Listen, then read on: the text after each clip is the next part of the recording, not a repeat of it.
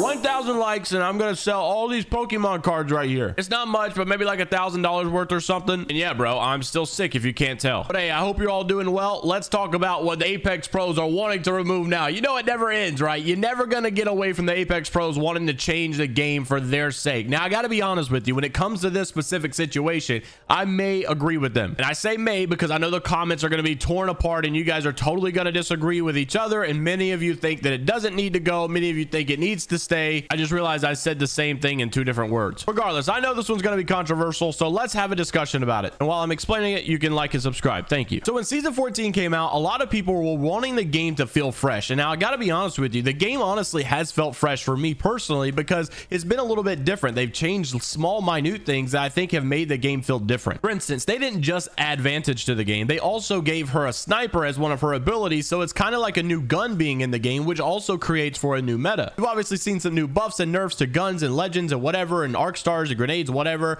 And so that kind of makes the game feel a little fresh too. But there's another change that they made that a lot of people thought was small on paper, but honestly, when you get into the game, you feel this thing very heavily. And a lot of people have been torn since the season came out as to whether or not this needs to be in the game. A lot of pros are saying, look, this thing is great. It causes you to play the way the game needs to be played. And then a lot of other people are saying, look, this thing is way too OP. We need to get rid of it. This is not supposed to be in the game. And people are just torn apart about it. Now, when the season first came out, I've seen a lot of people say basically like, you know, anybody that complains about it is just bad at the game and this is your fault. You need to adjust. And I've seen a lot of people actually change their minds on this. That being obviously the changes that were made to the ring. So this is what JMeyels Here had to say, which is a pro player for Cloud9. He says, every tournament I've played in recently, I realize how easy it is to make a change that seems so small in the time, but changes the entire game. This zone is absolutely god awful for competitive, and the scrim environment is even worse due to the edge play style just disappearing. Most of you should understand what he's saying, but if you're having a hard time understanding what he's talking about, basically in the pro scene, a lot of the pro players like to play on the edge of the ring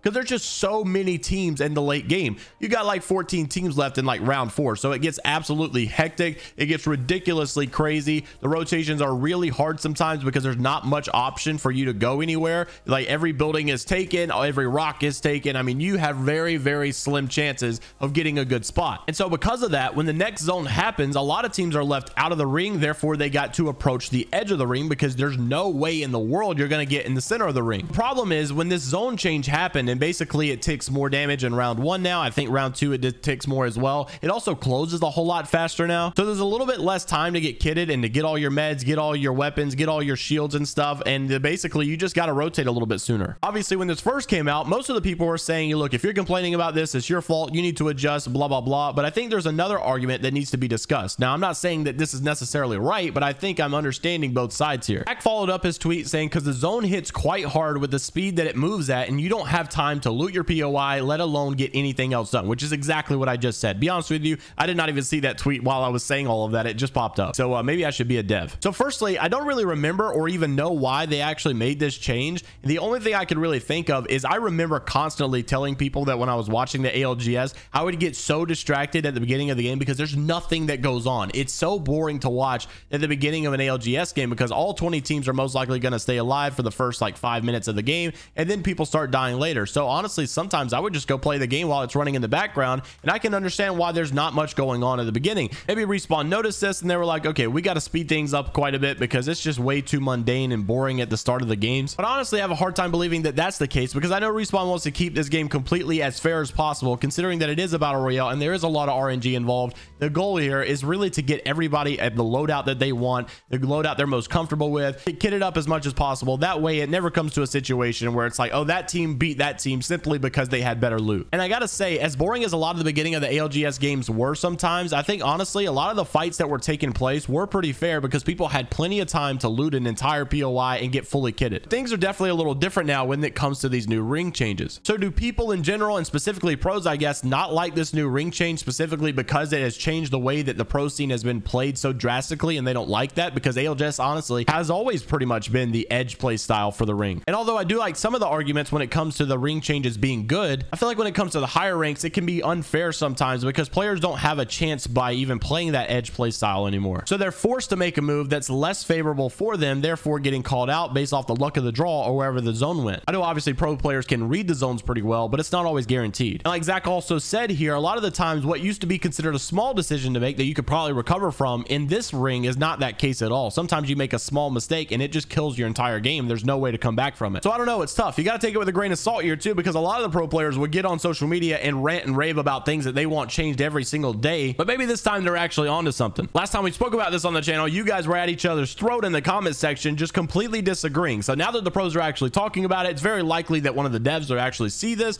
Maybe they'll actually take this into consideration and actually think about removing it. Is that something you would actually be down for, or do you think the pros are just continuously crying and just wanting their way? Honestly, I think the best response to all of this is what Nicewig said in response to Lucky Chappie's viral video when it comes to, you know, casual players versus pro players, and that is the fact that honestly we're all playing completely different games. I mean, the higher ranked games are like an entirely different meta, an entirely different play style, and the lower ranked games are completely different as well. I think the game could honestly be a little healthier if there were certain situations about the game at one rank and then other situations about the game in other ranks. Obviously you can't make it like that because it wouldn't be consistent, but I think like Nicewig said, there's just too much different going on in both of these scenes right here between the casual and the pro players, and there's a bridge that needs to be gapped, and until that bridge is gapped, we're always going to be at each other's throat, always going to be saying that the pros are just crybabies, they don't know what they're talking about, and that the casual players, they don't know what they're talking about either. I'm definitely not a pro player in the slightest, and I normally lean towards the casual community, but I have played in somewhat of a competitive environment for season 1 of 2 of Apex Legends with some very high names that you guys know and love today, so I understand a lot about competitive, and I understand why they complain the way they do sometimes. I'm very interested to hear whether or not you guys actually want this ring stuff removed. You know, the whole pro player thing is a double-edged sword sometimes, because obviously there's a lot of things that they complain about that they want removed that we don't agree with as casual players,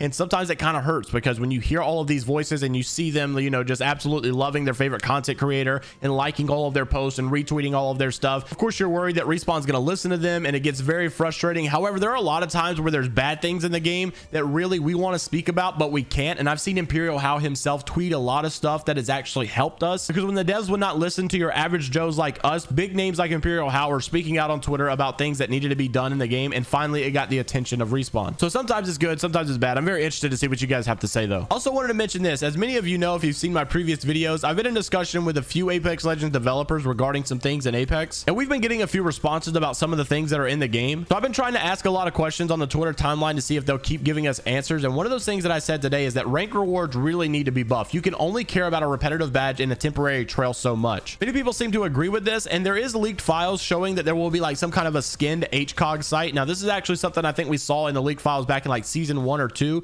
so just so it came back doesn't necessarily mean that it's actually coming, because Oz actually let us know this on Twitter, that this Mozambique skin right here was actually added, but it didn't get added until 959 days after it was found in the files. So I've been seeing people freak out about the flatline recolor. I've been seeing people freak out about, you know, this new skins for ranked rewards and stuff. Those aren't necessarily guaranteed, and just because they've been added to the files mean absolutely nothing. Sometimes it gives a little bit of an indication of where things might go, but it's not always that way. So let me know what you guys think down in the comment section below. Leave a like on the video if you guys did enjoy, and don't forget that if we hit 1,000 likes, I'll be selling these Pokemon cards. Honestly, I'm ready to get rid of them. It's not necessarily like a dare of like I dare you to like. I really want to get rid of them, so please support me in my decision. Also, I'll be grinding ranked tonight on Apex if you guys want to watch the stream tonight at about 9 p.m. Eastern. I'll see you all in the next one. Take care of yourselves. This is Vibrant Eye, only positivity, and until next time, later Gators.